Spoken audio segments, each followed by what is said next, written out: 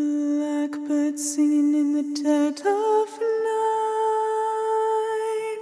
Take these sunken eyes and learn to see. All your life, you were only waiting for this moment to be free. Hi, my name is Tess. I am 18 years old and live in Vancouver, Canada. I am happy, healthy, and very active. I love to sing, ski, and am currently training for a marathon. None of this would have been possible had I not overcome severe idiopathic gastroparesis.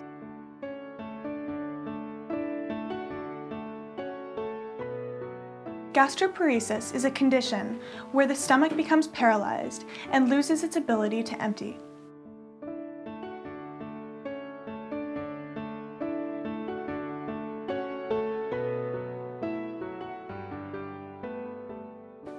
Typical symptoms associated with this disease include vomiting, nausea, bloating, weight loss, early satiety, heartburn, a lack of appetite, abdominal pain, fatigue, malnutrition, dehydration, and GERD.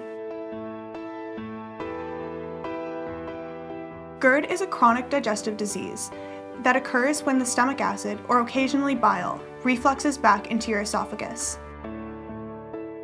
And as the Mayo Clinic states, there is no cure for gastroparesis.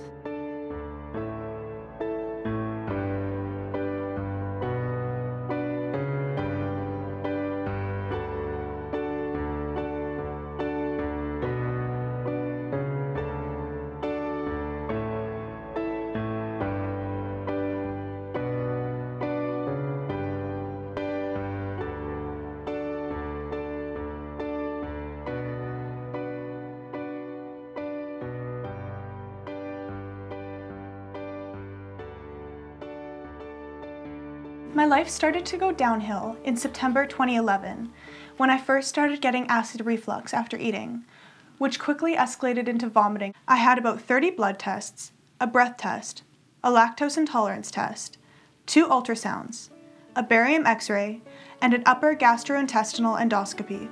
Nothing showed up.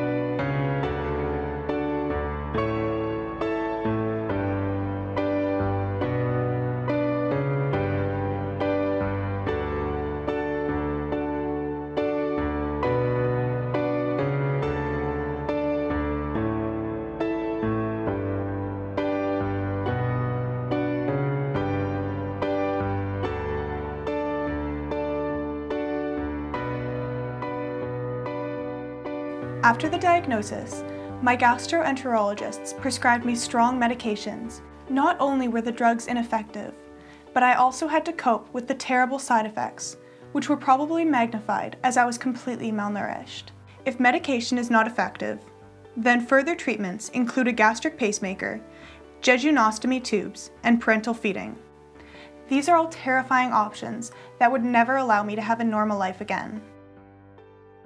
All this time, my mom and I were researching as much as we could, and to our surprise, found that naturopathic and Chinese medicine were known to cure gastrointestinal disorders. This information gave me the courage to try alternative medicine because after months, I had seen no signs of progress in my health.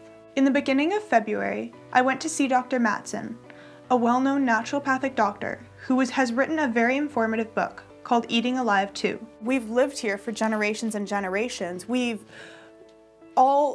these generations, we've been eating the certain local foods, and he's saying, stick to that. Nobody used to get these crazy diseases. Dr. Matsen then gave me some naturopathic remedies and put me on an extremely restrictive diet, which completely eliminated sugar, dairy, raw vegetables, caffeine, and yeast. Shortly afterwards, I was able to digest small portions of vegetable broth and wheat-free crackers. These were the starting signs of progress for me. At this point, I discontinued taking any more of the Western medicine. In the beginning of March, I was referred to Dr. Chi, who is one of the top Chinese doctors in Canada.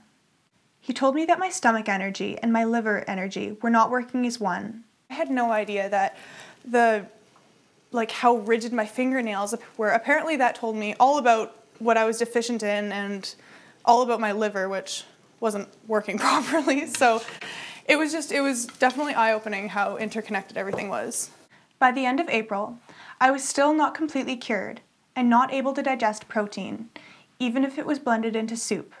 So I continued my research. I came across an article that said some people do not produce enough stomach acid, which can cause numerous digestive disorders.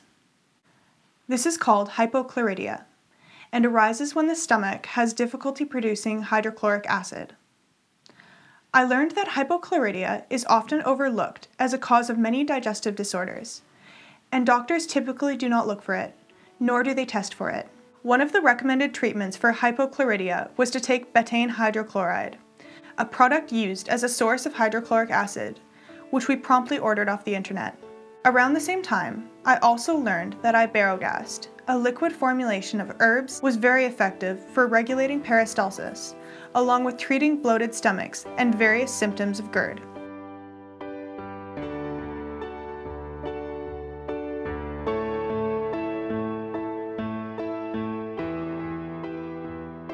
I read about two specific types of beans, mung and adzuki beans, which are very high in protein and very easy to digest when mixed with rice. I started drinking beet kvass and eating unpasteurized sauerkraut, and both immediately started controlling some of my symptoms.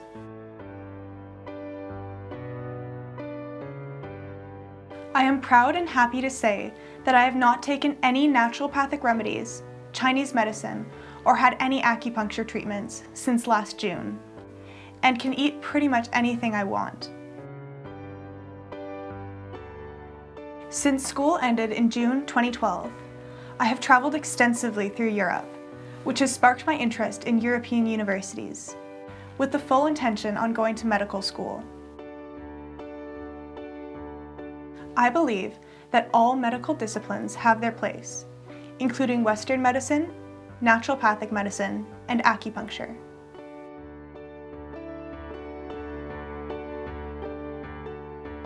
Gastroparesis and GERD have been cured, and I am forever grateful that it is behind me. Please share this video, because the more people who view it, the greater the chance that my story will make a difference.